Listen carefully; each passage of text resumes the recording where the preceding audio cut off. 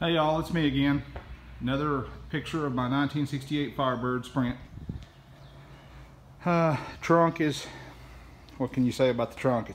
It's almost perfect. I mean, it's still got the weights in the corners. The convertible top is really nice. Got a little issue there, but that ain't nothing.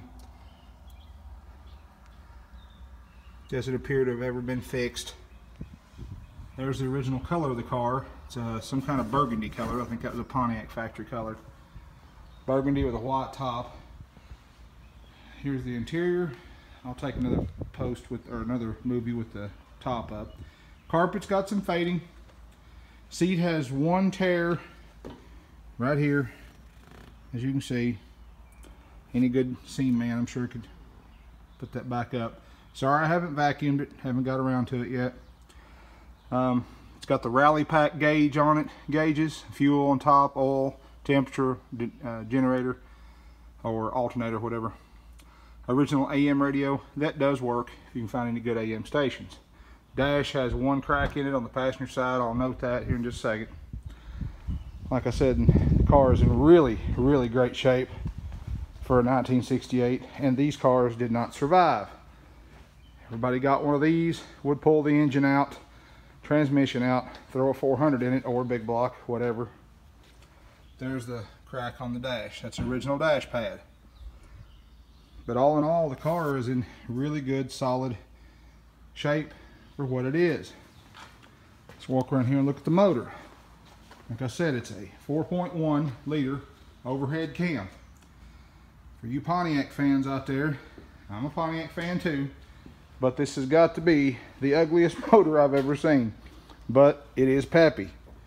From the factory with the 4-barrel, 215 horsepower. It's got new points, condenser, wires, plugs, heater hoses.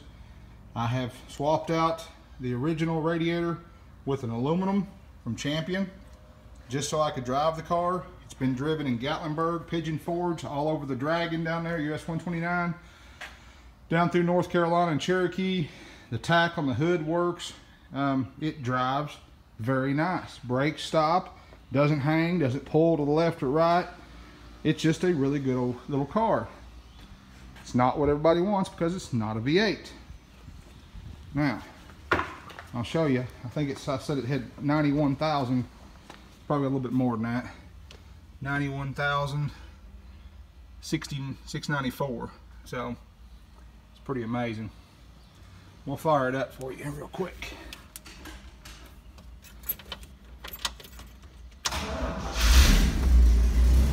Real hard to start.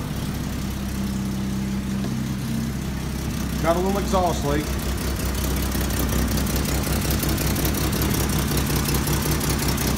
Got the 4-barrel, numbers matching, the dual exhaust from the factory, cast iron header.